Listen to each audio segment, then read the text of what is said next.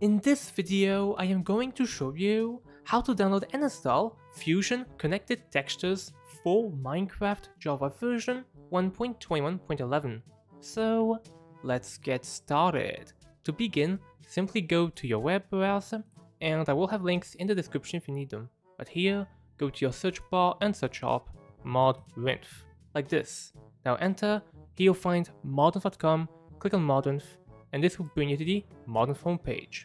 Here, simply go to the top of the website to discover content, then go down to mods. Now go to search mods and search up Fusion, like this. So this is Fusion, and as you can see, there is one with only Fusion and Fusion Connected Textures. This is the one we want here.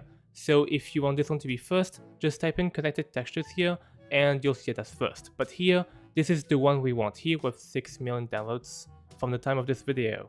So here, just click on the mod's name, and it'll bring you here. Okay, from there, simply go to versions, and then go to game versions and choose 1.21.11. Here, what you want to do is, in this case, probably get Fabric as it's the most popular one here. So for this video, we will get Fabric, and if you need Neoforge, well, you'll have to go ahead and download Neoforge, but in this case, there is more downloads for Fabric, so we'll go ahead and follow this line. So, what we will do here is find the one for 1.21.11, Fabric, and then click on the green download button.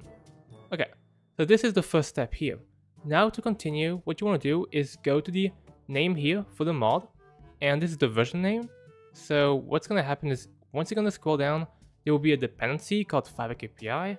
Click on this button, and all you have to do here is go to versions here, and just like before, go to game versions and choose 1.21.11. Okay. And here, all you have to do is go ahead and find the latest release for this, for 1.21.11, it will be for Fabric, and then click on the green download button. And there you go.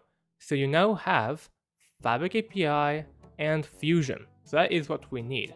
Now, Fusion by itself doesn't do much. So for example, if we go back to Fusion here, what's going to happen is if we go to description, we'll have a list of resource packs. Now, there is way more resource packs here and actually supports Fusion, but in this case we have some resource packs that you can go ahead and choose from. So for example, we have Fusion official resource packs and third-party resource packs. So for example, for this video, I'll just choose this one here, the first one, whatever.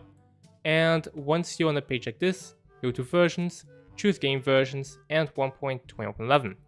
And once you're here, click on the green download button. Now if you have a resource pack already, no problem. I am just doing this just to show you how to use Fusion. Okay, once you have this, what you can do is go to Fabric to get Fabric mods to work in Minecraft. You can do this by going to a new tab, going to your search bar, and searching up Fabric Minecraft, like this. Now enter, here you'll find fabricmc.net, click on Fabric, it will bring you to this page here. Now go to the blue download button, and then go to the blue download for Windows button. Okay. So once you did this here, all you want to do is make sure you have all the files, and if you do have this, you can close or minimize your web browser. I'll close mine. Now you can go to your File Explorer to access your downloads folder. Here, you should find Fabric Installer somewhere, double click it, and what's going to happen, a installer window will show up. Here, make sure all the information is correct, such as the Minecraft version. If it is, click on Install. Okay, and close. Here, go to the Minecraft launcher. Okay, so once the Minecraft launcher will open up, we'll be able to add the two mods, the mods folder. So here is the Minecraft launcher, and all you have to do is go to installations here on the top, then hover over Fabric Loader and go to the folder icon. Okay, once you're here, what you want to do is simply go on mods and double click it.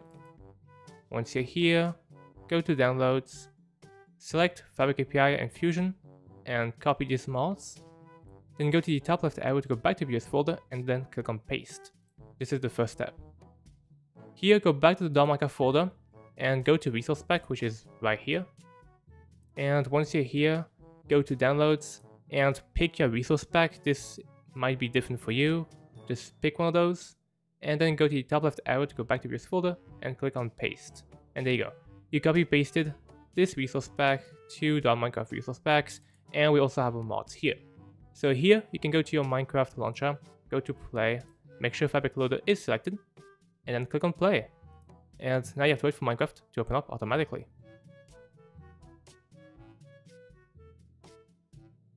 Okay, so once Minecraft has opened up, you can go to single player world, a server or a realm.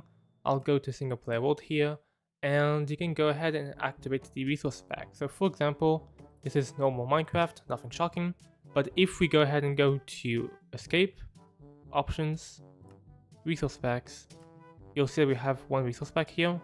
Click on the play button here from available to selected and do done. And what's going to happen is that we're going to have our connected textures like this. So as you can see, this is a very small change, but it is still noticeable. And of course you can have other types of resource packs, and of course what can happen is that you might have mods which uses Fusion to run.